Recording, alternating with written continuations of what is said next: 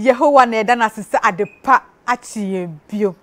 Me mamu nyina akwaba eba my health, my life, my pomoden and me nkwaso. Me den di Abigail Ashley. So last week me catch you say maba.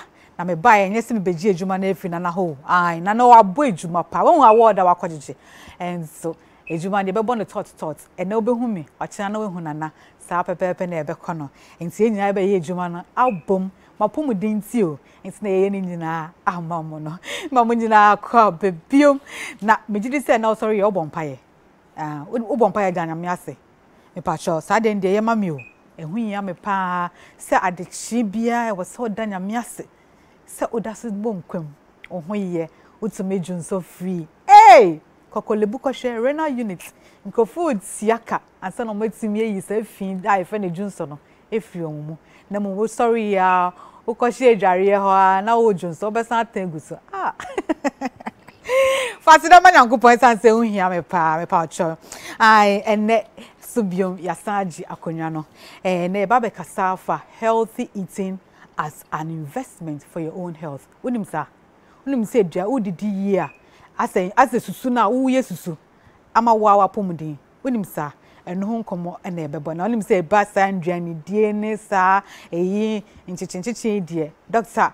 Benuako Prince Emmanuel Sanatorium CEO ono ene ne bebo sankomo na mom ansa na no ma memfa asida enkomo ya boafo a omo boa yen a edi sagumedie yi bremo de dikan ma memfa asida kese pa ema yam vita eye duane a akwala bia e wose o mani bi from 6 months going wa ma akwala nufunsu ewie no e wose odidi e den no wose odi e wose edi aduane pa e be ma na hoden yam vita so mo aba so mo de say aduane pa no e be ma nkwala no enti yam vita ne bo so fofo ye wo sachet ye wo kan de ope bia utumi kotobi na opese utu ne duduo de a me pa cho North Industrial Area 43 Dadiban Road ana from it was 0244 335 294 0244 335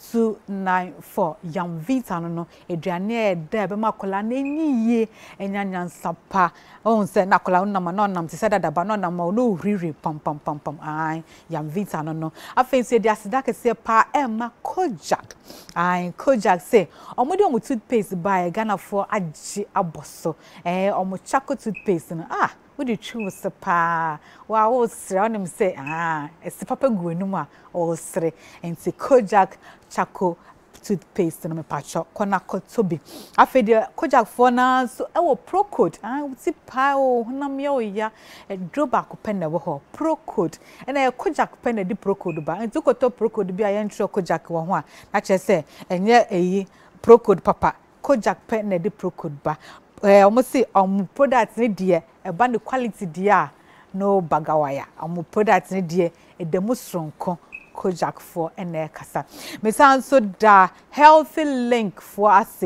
healthy link na the healthy man and healthy woman tablets aba say ka say healthy woman the healthy man tablets are wow tia say man it just mema no ebo mo drum na so pa and now woman no so ye ebo man so what tia say enti mpamocho kona kopebi na opese utu no duduo dia uko pharmacy shop bia ebi wo ho na mo opese utu no duduo ampa shop number we 0561 088 666 0561 088 661 healthy links for healthy man and healthy woman tablet mpacho uyoba ana bema pebi na beboa sa pepe afi so ad sedanso emma endpoints homeopathic clinic endpoint say omo de yare bi omo sa omo clinic ho na de omo ntumi nsape ne kaka omo nye kaka ho aduro omunye kaka ho ejuma so but apart from kaka no the build beba ho bia endpoint say ombesa amao endpoint 4 was Pinterest Road Shell Time Board omusan Watema Community 22 afensu ukokronum abro hia Kumasi na America no be hu endpoint 4 ho ukota dia Naji Estate endpoint 4 ho afede ensia ewo Techiman endpoint 4 ho me patch from musisia ewo 0244 867068 0244867068. Omo ye free kidney screening free e wo mo branches ni nyina nti pacho connect ko take advantage. Asida kesi enso enkoma this way chocolate drink. Ya ediem. Wo me ka this way ne pena mesrese chocolate na wow body no. E ma mesrese sa. Dia ohia ni nso hye. Wasoro no papa bibi papa di no. This way chocolate drink. Onya nso hye na wa ye ready ebusu nyina nchemfa. Ewia opa bibi dey too hot so a ewia boy say no wajo special ice chilled one we do this way kakra afra wa pen katia kakra pe gari kakra afra wa kill lunch no no special ice special mineral water and special drinks me see bro nya bowl obia start Anthony Niaman si ho preko no rush hour bia into koto with special drinks fun time na the papa any ginger no many pa grapes no so nya bad cola so drinks no there assured to be brave me pa sure dey ope bia otumi koto bi enjoy afa Maxi Cosmetics Ghana almost oba opese otiri ho ye fa na ompese oje chi se ebinum ye omuti na omutwam sense no hompe bi otiri mu dia pa sure Maxi Cosmetics na kopam product ni bi na faye huti we munya ebo ye chidom na edi dwumedie ebro mo pa sure mama ntwa me ho sima me ba edi dwumedie no be hihye sama me twa me ho ba.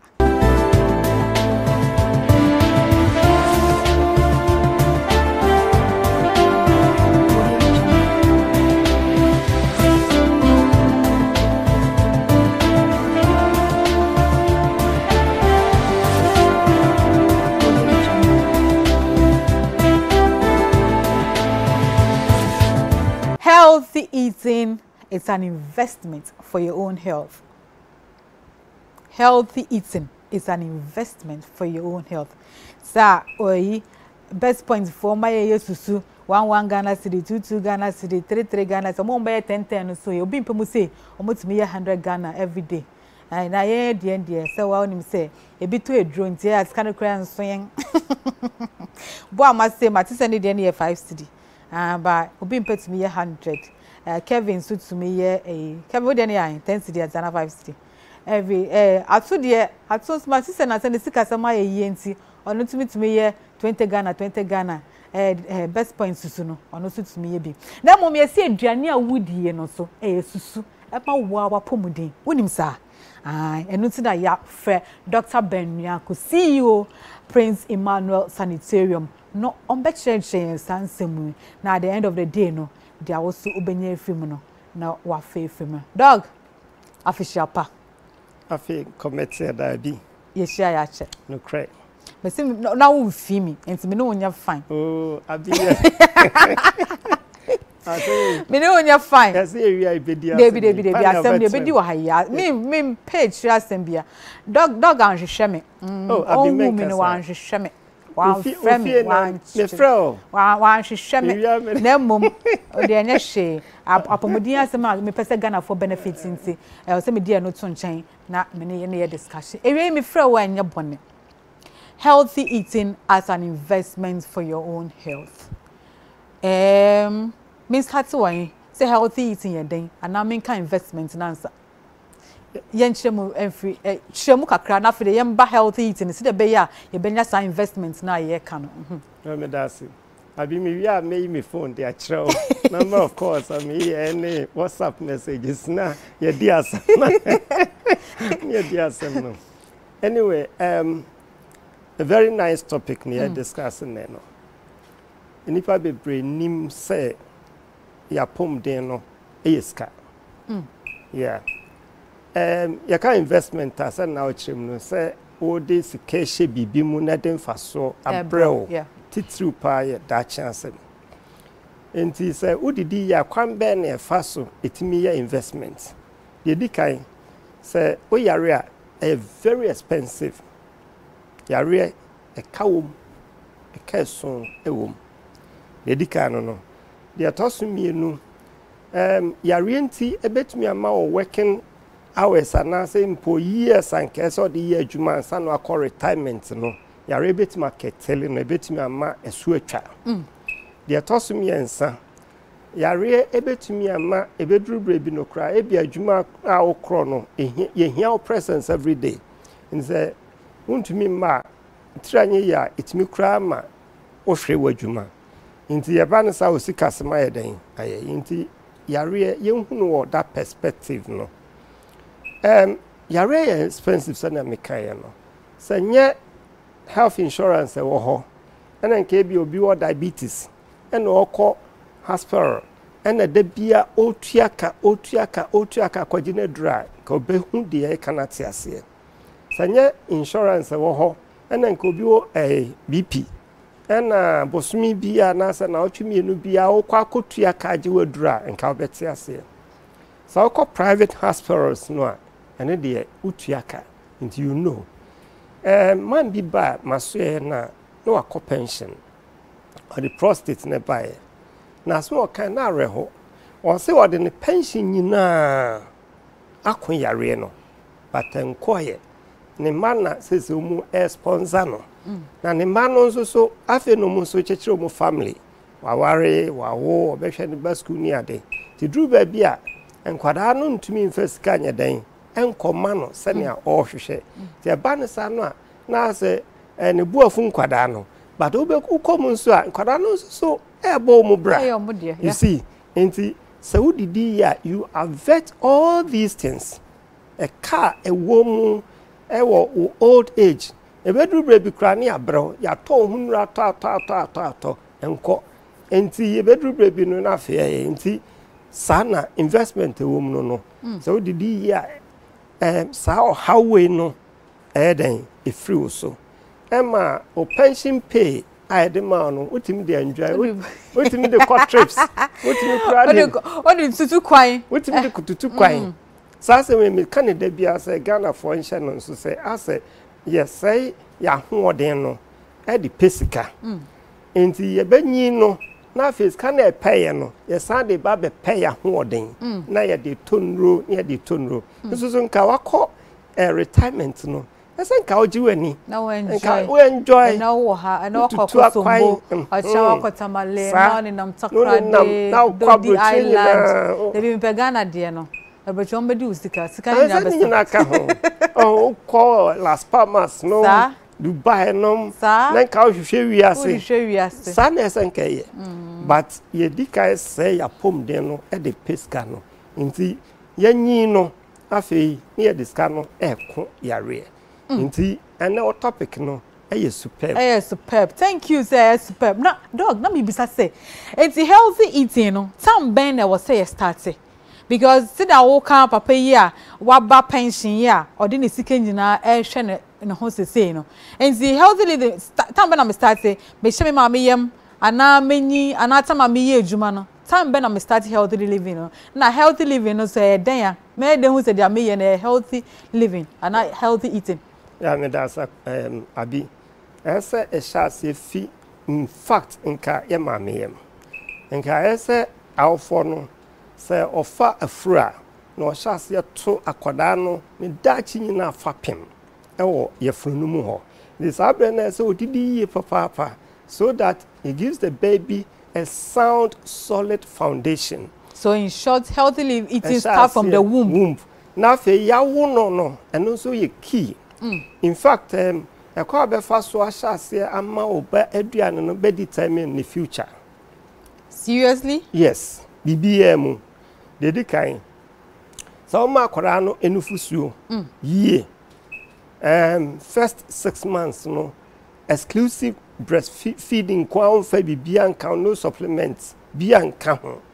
Na onum nufo nko for 6 months no a eboa no ema immune system no enya hoden kama otumi resist all childhood infections ahodo a yenkwada measles no nyarwa hankwada no so ma no nufuo yie na wo parent no ayawofo no so didi ya eboa no ho de to so bio after bia 6 months no so wo man supplementary food so making sure so the fruits nom any grains ne sa ne ma no ena ema no sa wo ya ne sa no a ema akwada na to fapem se nani beje aduane padie ho sanete how the start say when start no na ni beje ho okay enti odi benyi de etoso miensa eye akwada no ne na dwene develop yie ebra o ma no enuane papa ewo ne nkwada abrem no eboa ma dwene develop yie eboa ma nipaduane nyina develop yie ema akwada na dwene ye sharp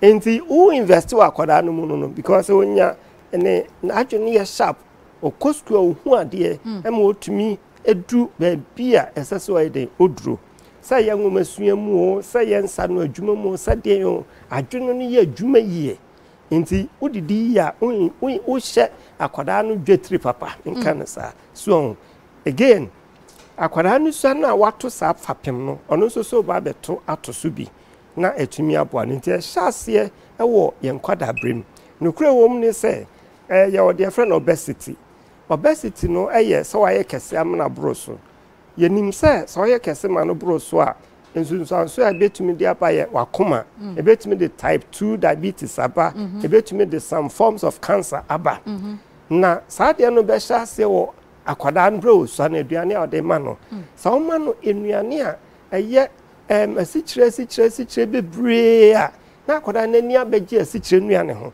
ti mo a wo di asikyire nuane no na o pile calories no na oye kese it is a dia do be sha akwala no fiti ase no eno na be ka no ho ntina se akwala no mo koskure de drink hye mo bag no ebe kwa mo no the more onum no the more the body na accumulate that's right na wan ko hwa na ko fire area ma akwala no okay tie sha se wo enkwada brem okay good ebra enkwada brem ebia wa ma no aduane pakama no wato fapem no yawe bibi te say bones in fact your friend osteoporosis yeah titru say man memo bia ni how kese in the osteoporosis na mapa neta ha wo mu ye numpa ya na emu no ye brittle in fact hunu numpa mu ahoden kofom ya sha se won kwada brem sa yes ya sha se won kwada brem ti ebra wo man kwada no aduane a esefata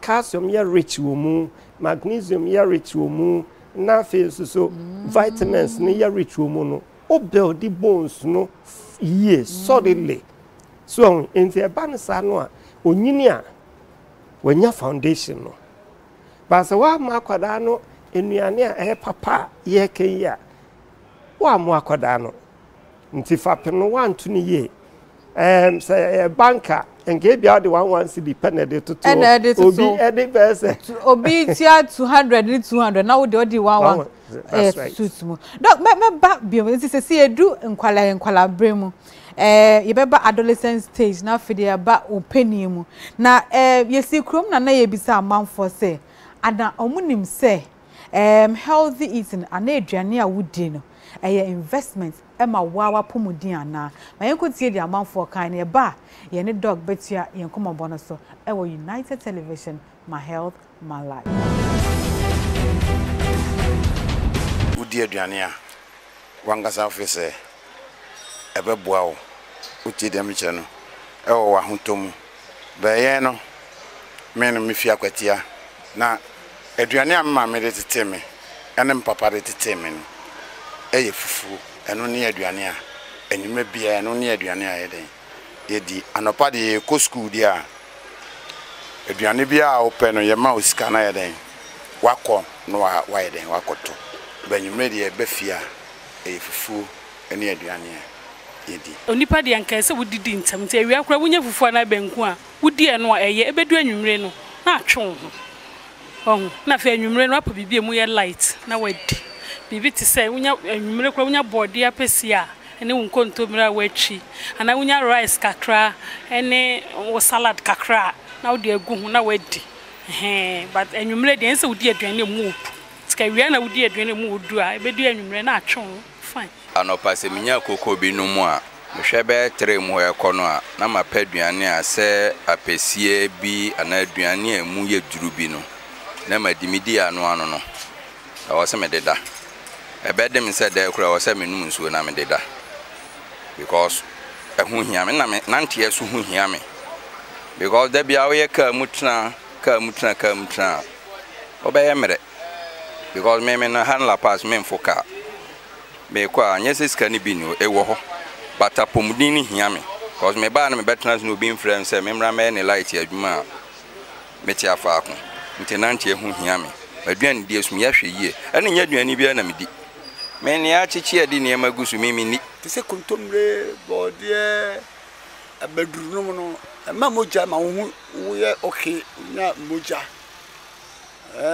oil bi abedi ti se bi ti se abengo no udi a eye fan ma o ye body no e clear ma ho daso ena me fa na adwonwo mu so a kamepe adwe enwo no adwo ya bo no o chi ne nwo no a kamepe pa ena from yusu no kubanwa eno so chim na ye fan a eno so egu be bi ti se oil bi a kretom se me tan di kretom no se me mani oil sa me pe oil na sa abenwo no ne zominum sa no ene kuntombum sa na me pe oh aduane ye mame eni me ni pedua na me di me ya igbeni di me di aklen eni ahaban ademe ni gboma ena anopa me num morikoko ana se tea fruit no me pe watermelon watermelon eni mango eno ena me pe eno na eye mame me ni pedua no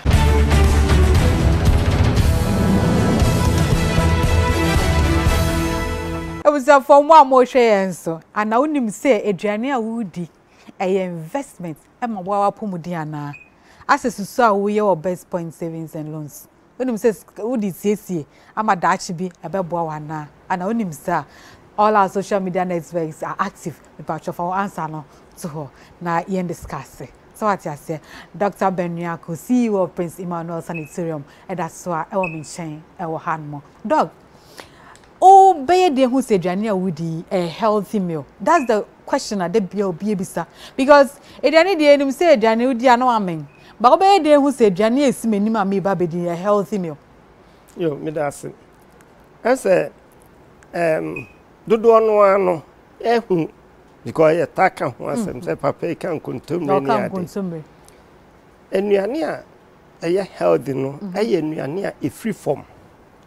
Yenye no hwe yemfa mfidi ahodo mu endane ani mfa bibi nkika ho nyi bibi mfiri mu ma me example o say bibi te say abro enti wo fa abro na de ye dokona e okay wo de ye banku a e okay wo de ye akole e okay nemom abro no ye de fefa mfidie mu a dane ani a afi e de share box mu ana say de gu ade mu near trust shelf life to home 2 years 3 years 4 years 5 years enya papa reason ne say so far bro na me kan no a enema horopi na wa bro no mu na enu achikura no esanso aduro ewo mu e vitamins wo mu so minerals ahoro wo mu ena phytochemical aduro ewo mu enti wudi ni sana wanya sana emanu ewo mu nyina sane ebeboa wa pomuden no na asa yare nemum se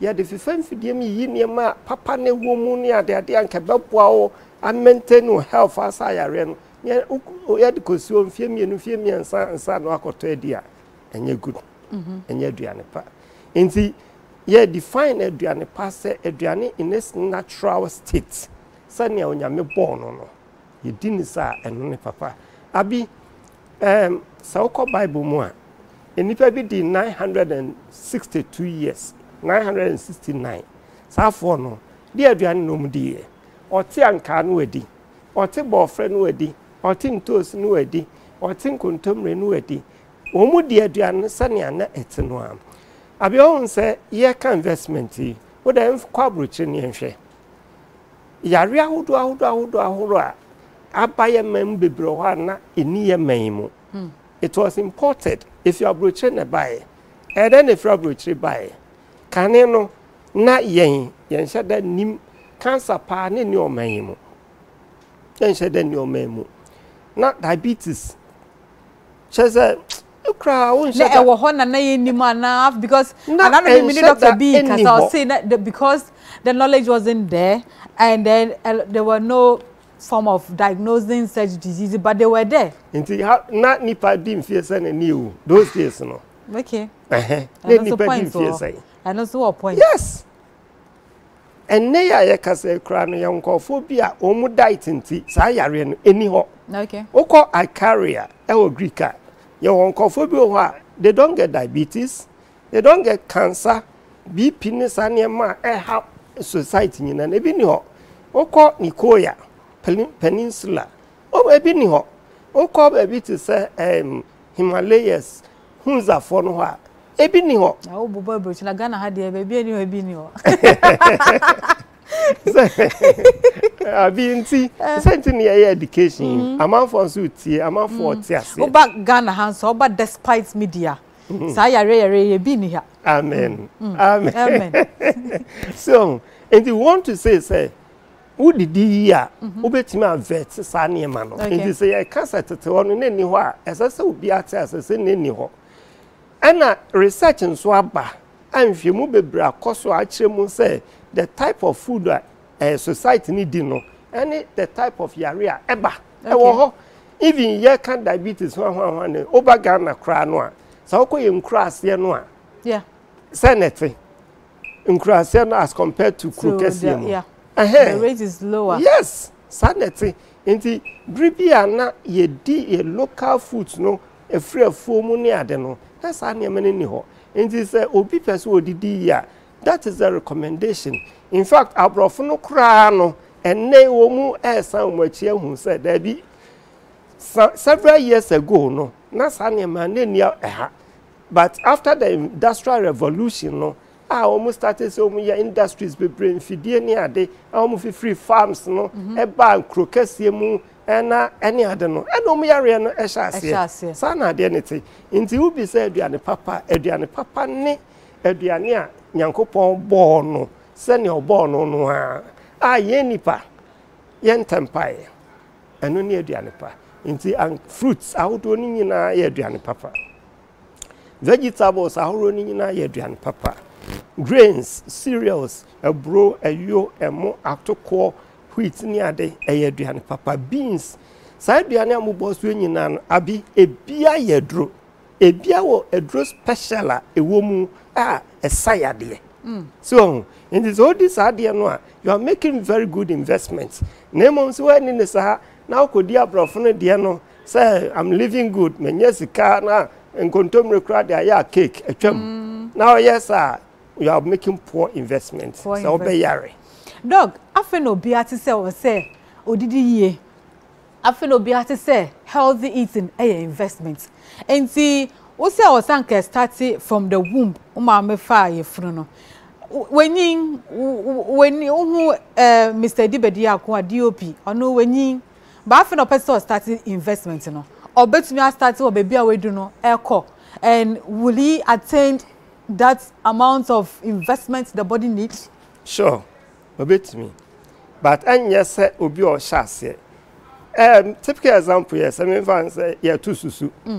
Me masha yen na two susu. Me chassis 2010. And I'm a tone kesia. And I over be chassis best 2020.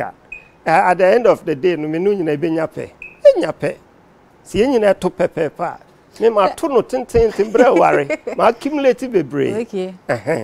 And the obet me benefit to be a fin or best starting. But and yet to say obi or no shall say that the person can start. Share. Yeah, obet must start.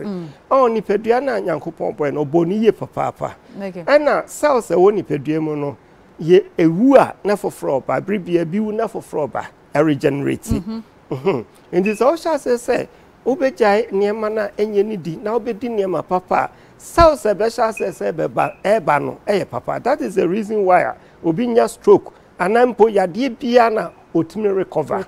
If you say Yankopon that mechanism no ewo ni peduano say it me regenerate ne ho.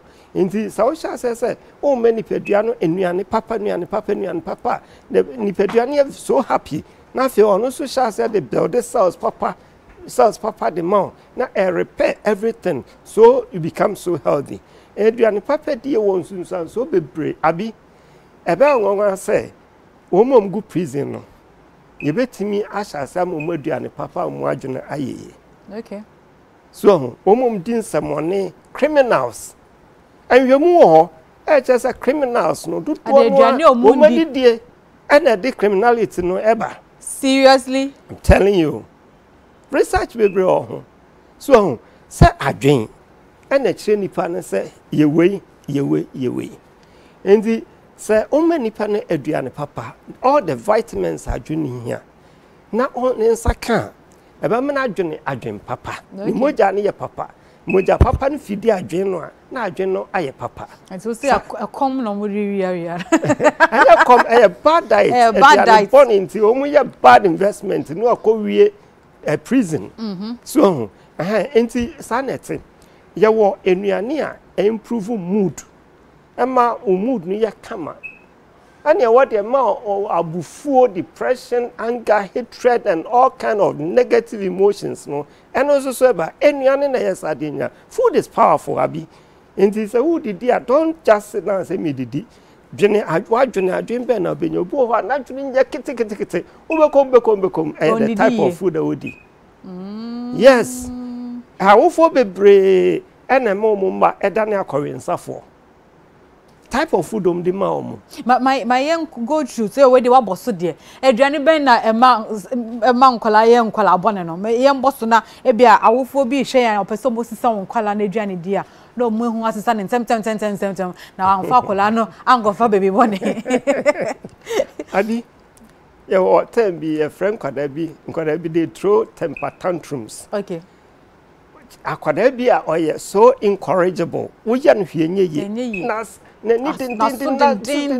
something do okaso osua obetime sue so bia pata onyai type of food at the moment edani benza no sugary foods that is number 1. 2 colors color bia wo de eye psychologist wo ma hwehwe masua hu say sa colors no enya nsunsan so nkwada behavior eso so in the for a say investment papa nkwada bi sua de o te was boko awai no sua de no oba de kri no okọ no oba trans or cement trans no okọ no oba be dia grocer type of food at the maba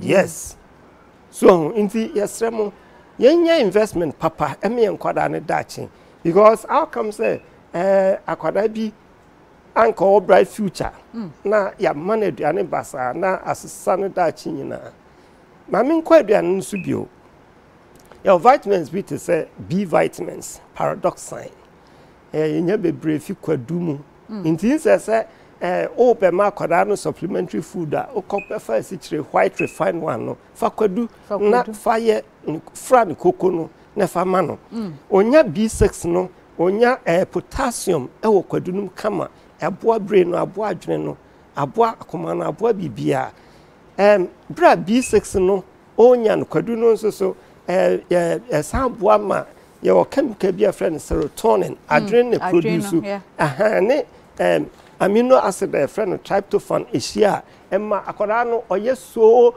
nani ji kama mood ni ya kama baby so ho ene wo ni opposite the idea bufuo ene adeba yo I don't know say awareness. Meaning we aduanim.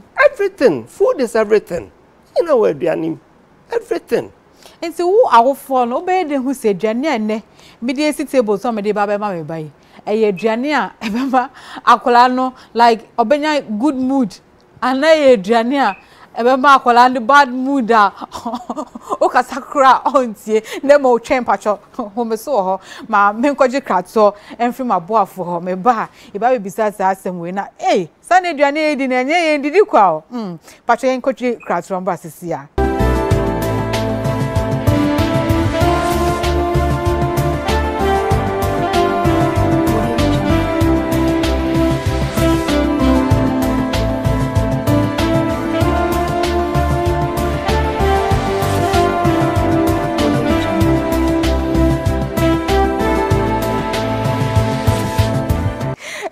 from Akwaba, that's why I share my health, my life. My pomodin enemy kwa ewa United Television. So most for Abigail Ashley Namiti acronym and the obwa me and I did my DNA Bramo Dr. Ben Nyanko a bit friend Dr. Mehem.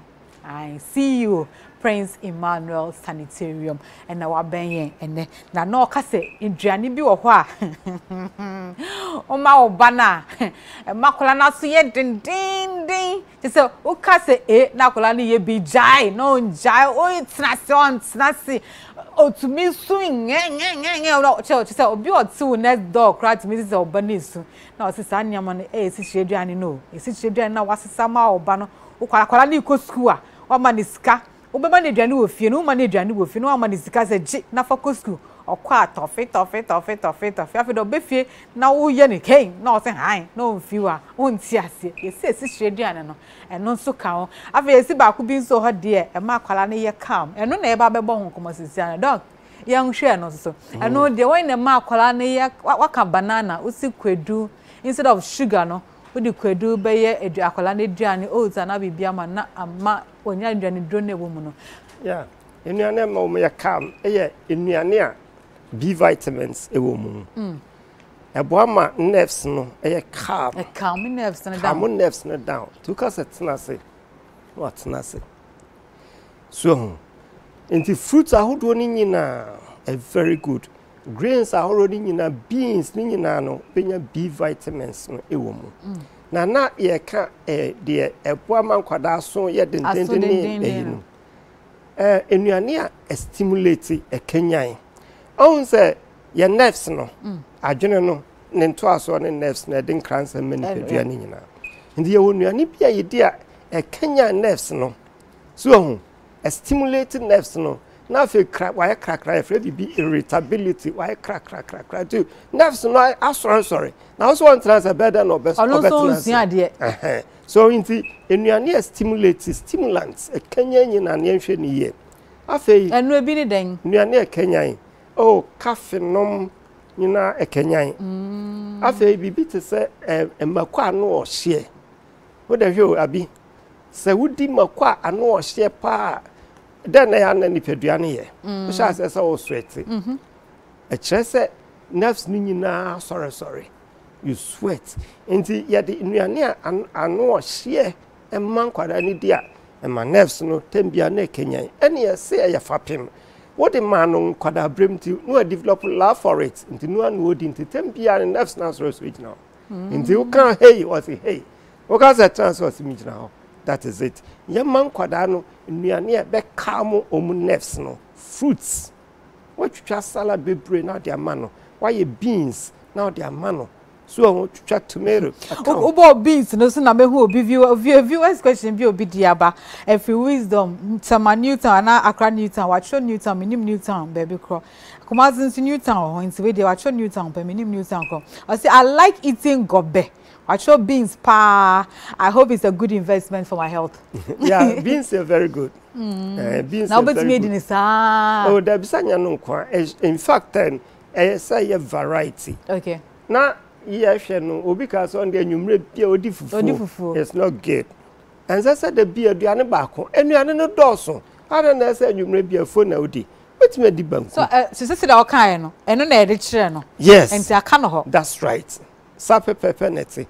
On say ye bu baby said aduane wa meto no ma mi jare no na ye wachiwade by wrong aduane bi o ma mi amfa ma ba won say papa so sha say wudi aduane bi o na say o ma me de ma na say nya say ojaye enti we are talking about say ye didi ye for our investment. Okay. So we are one usika eko de tosu bi o untumi nkoye adwuma kra. Okay. There toss me answer. You become a burden. Ya one can say, "Obi aso kwa adwuma kra so eso edai." But now, afi ya kanu nya ye nkwan ni pedua nkwan ho. Society ni nyina.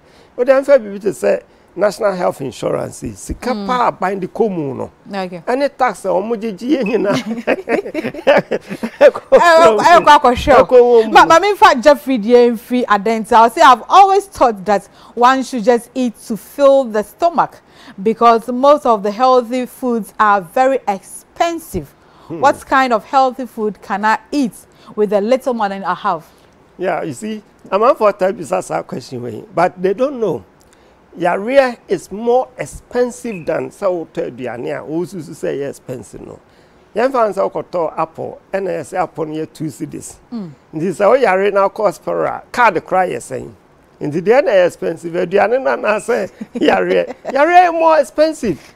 So, and yes, I can say time I'll be wasting. Usika, I think God the quiet you wasting time. No, a yes cow. Time out the hospital no is time is money. The all the call hospital no so why wasting the time? Time is money. And the investment we save a lot of money. A lot of money say the so and the healthy eating is really an money. Investment. Sure. It's really a healthy investment for your own health. So just imagine so our pension. Pension now call ya moska, but me be a mobi. What do they enjoy? We been so didn't dear cathedral. Eh? No, seminal. Well, be dear cathedral. What's what do they enjoy? No, no, seminal. As Dr. Benyako, yeah, sorry, so I didn't know about Gana for. Would you come on, mamma? Not to Gana for on healthy eating. I mean, yeah, investments. Who you susu? Nemo, yeah, na reef. He said, yeah, decay money na, yeah, num. And also a investments. And then pan up a stock at Gana for a very and Sunday as sorry. But so for you now, you see, and answer say, it did ya, yen young cassa, and a boy, any a Dutch, any a bushia. Sikan card be jow mano, Memfa and Sano, and my brow or pension and says cano, Sabay or my den I'd be jow. Indeed, ye did ya. Your mother, your young Cassia Dutch, your pom de ya soon jay and nijay, Jamo modern, then go back. Fruits more, salads more, vegetables more, nothing, and num no doesn't too much. I don't have a bro. That's a ben, we are going in number for no more. Lemon, you say investments, Emma Wawa Pomodin, and some Pamocho. And we say, what's your be a film? You see, healthy eating is an investment for your own health. Say there are two no san, a drania woodin. I say so wood to a goom, that Dachi be and a bell. When did the year, Dachi? A summoning bar, here any bar. Obi ani hobeku santo kwana ma o nkwa na obeku na se da dog kan no o se obi isika no pension money no o de ni nyina eko hospital e na obi nso de ni de eko Dubai ai enti paucho and then healthy eating no enye se starting from the womb enti woman wo oba no wasidie do so onye se ima wa sidie bebre when it comes to healthy eating medidi pa say na wesia bibi me pamocho say ni musiha ai healthy eating is really an investment. Let's start investing. Let's start really investing into our health. Medidi pa say beboa wonu musio wudidi ye wude ye woju ahome wotwa won chire so yes anema ni nyina beboa wa wankasa enyo bia wa eboa ono na na eboa webusia mami fast that kese pa e my proud sponsors this way chocolate drink, special ice mineral water and drinks, Maxi Cosmetics, Healthy Link, Healthy Man and Healthy Woman capsules, Kojak charcoal toothpaste, and Kojak Pro Cold, and after the Yam Visa instant cereal wheat, and Endpoint homeopathic clinic. It was ya omuno bomichi and I did jumedi brem. And our fame production team, Kelvin, cameraman, Sadat, head of floor, me feedback with the crowd, me finishing Boama, Okito switching on the machine, Emmanuel Dogbe on the send him the beer or menu, and DOP Edi Bediakon obunyina boa me me ba makeups dia yatsema ba kope Joyce Mensa and Dede almost boy and Edijumedi by me production team Nana Kofi Owusu, Gladys Boache and Mrs. Dora Amu. Madam Munina say, Dasene, ye be shibium, yaba dear, Nayaba, Ejumeno, and Mamma dear, my health, my life, my pomodin and the Minka. Medindi Abigail Ashley, Madam Massey.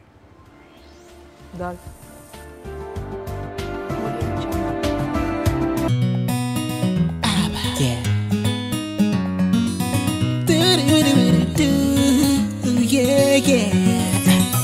Many old doctor feeling my back. Tell a friend to tell a friend. Get me the body and come up and a trapper. My health, all my life, oh. Mean quite in my pomodin. My health, all my life, oh. My pomodin, mean quite. My health, all my life. Mean quite in my pomodin. My health, all my life. My pomodin, mean quite. Many old doctor feeling my back. Tell a friend to tell a friend. Get me the body and come up and trapper, baby. Rubber me sorry, Tintini won't come. Do you wanna learn more? And I get ready, cause it's all about you. My health, all my life, oh. Mean quite in my pomodin. My health, all my life, oh. My pomodin, mean quite. My health, all my life.